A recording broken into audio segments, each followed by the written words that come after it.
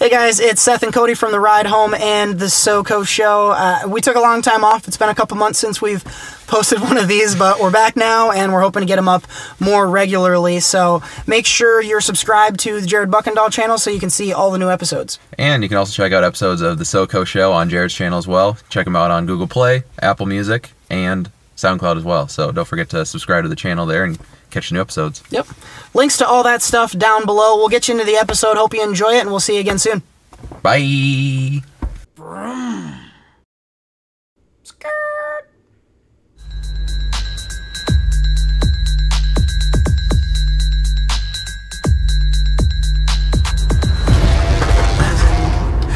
Ran a red light. That's how excited I am.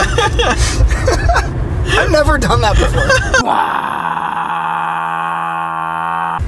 I don't know about you, man. You know that feeling after, like, you eat, like, a really good meal? Like on Thanksgiving? And you're just satisfied? That's me right now. I'm just, like, very happy and satisfied. It's not like when you leave a movie and you're like, oh, let's go! Ah! Like Mission Impossible or whatever. I'm just like, yeah. That was effing tight. Yeah. I loved that. I loved that. What did you think? Did you like it? Yeah, definitely great. I enjoyed it quite a bit. No, it was definitely everything I hoped it was going to be. Yeah. I want to, like, slow my roll because I really want to start just, like, saying how great it is compared to all the other Marvel movies and that whole thing. I don't want to get into that because it's recency bias and whatever, but I think when that conversation does come up, this will be a high one. I loved it. I thought it was so dope.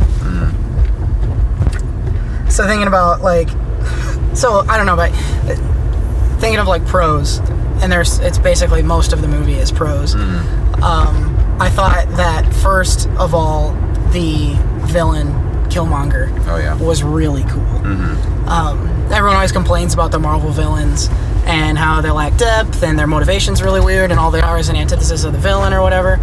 And there's some of that. I mean, he's very directly a reverse copy of T'Challa, but I thought that he had a really cool depth here with the whole theme of, you know, him being abandoned, and also his whole thing is like all black people around the world should band together, right? And Wakanda's not doing what they should by kind of leaving everyone else behind. He feels left behind. Right. I thought that was really interesting, and I really grabbed onto that. I was like, wow, like he's actually got a point. You know, you could empathize with him, even though he was the bad guy, and that's something you never get in these Marvel movies. So I really dug him. Right. No, Michael B. Jordan definitely did a great job in that role. He's fucking jacked too. He's ready for Creed 2. When he went to fight and, like, T'Challa takes his shirt off, and you're like, all right, T'Challa, what's up? And then he takes his shirt off, and you're like, whoa! Yeah, Michael B. Jordan wins that one. And he also had those dots all over him. Yeah, that was weird. Yeah. He was just a really interesting character. I'm kind of bummed he's dead. Like, I wanted to see more of him. Yeah. No, he's got, I mean, he's definitely got a point to being there. And it made T'Challa rethink his ways of leading, and just in terms of how Wakanda was going to work as a nation, which is, you don't get that a ton with the superhero movies anyway. You see it in some other movies, but superhero movies, you know, most of the time they just go for pure evil, and you don't really see kind of what drives them in that kind of depth, and you don't get to see, you know, kind of the positive side of some of those characters. So there's points where you feel bad for Michael B. Jordan's character, but there's also points where you're like, oh, he's definitely pure evil. He was pretty nasty, but he had a point. Here, run this. Right? Fucking ran a red light. That's how excited I am. I've never done that before. I didn't know. I couldn't tell with your speed. I love how you're just like, you're gonna run the red light. Could have easily gotten hit. We could have gotten hit or a ticket. Yeah. It looks like we're good. Ticket doesn't affect me any. Whatever. But that's how good Killmonger and Michael B. Jordan were in this. That you're that I was risk our lives. I was willing to risk it all to continue to talk about it. right, let's go home before we die. What else was really good? I thought that the combat in this was good. Yeah, fighting. The fighting was really tight. I liked the choreography. It was kind of a different style of fighting. You know, it's not like Captain America's really like heavy punch, kicking. And this was a lot more swift and cool. Yeah. I think it did fall into the Marvel trap a little bit of overcutting it. Yeah. There were a couple scenes where it did that, but in general, I thought this was better than most movies. Right. And they had the really sick scene where the head general warrior woman was fighting in the casino.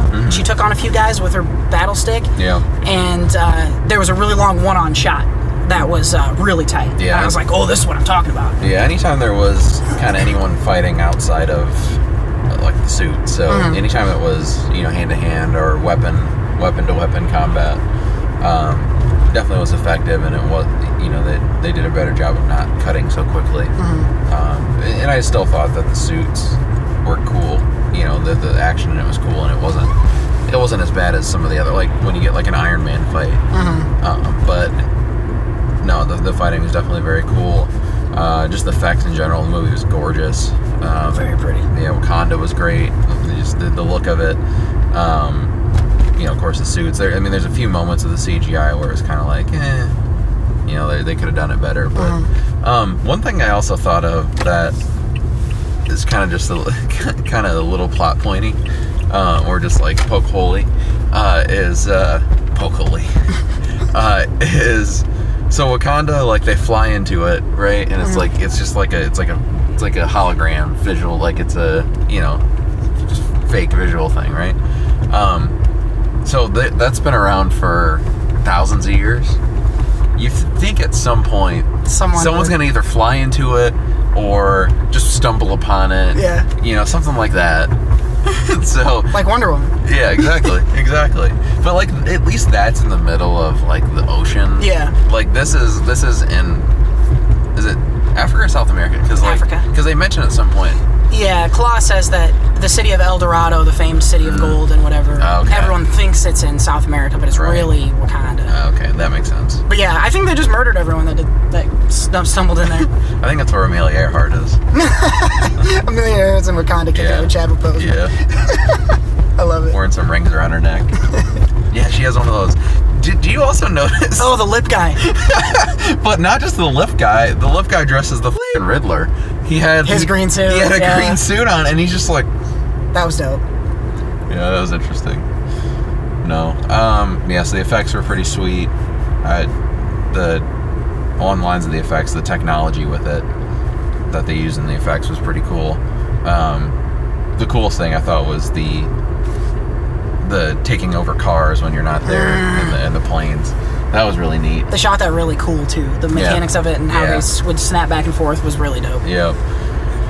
And then the music as well. Just the way that they would kind of use the music to define some of the characters. Like Michael B. Jordan, when he took over as king, they played like the heavy beat rap. But then also when T'Challa was the king, they kind of had the classic African music that was more joyous and tribal and stuff like that. So I thought that was really cool.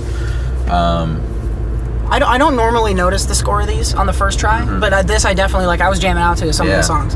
I also like too, in that final battle, there was that point where there was no music for a little bit. That was pretty neat. So yeah, there wasn't much you could, you know, really poke a hole in this movie. No. I mean, it's definitely your stereotypical cookie cutter superhero movie. Yeah. But it threw in some social issues. It threw in some, you know, the family background, things like that. So, and I think that's a testament to Ryan Coogler, and you know, he wrote and directed this. That's his style. He throws in stuff like that. You get the feeling with this and the Thor movie that just came out that they're kind of letting a little more slack out for the directors, because this definitely felt like it was his. It didn't look like all the other Marvel movies that were always bitching about how they all look the same. Right. This didn't. It looked very much different. Even though, like you said, it's kind of that cookie cutter story, but they did enough different with it that it was... Right. Yeah, and just overall the performances were good. I mean, they got what you expected out of them, but they were really solid. I mean, I thought the women in this movie did a great job. Denai Guerrera from Walking Dead plays Michonne.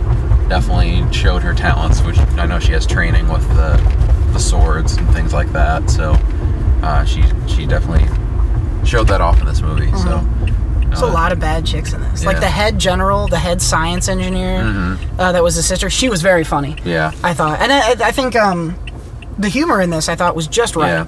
A lot of times they overdo it and it's, poop jokes and stuff. Yeah. This was just enough and it was done just right that I didn't feel like it was too much.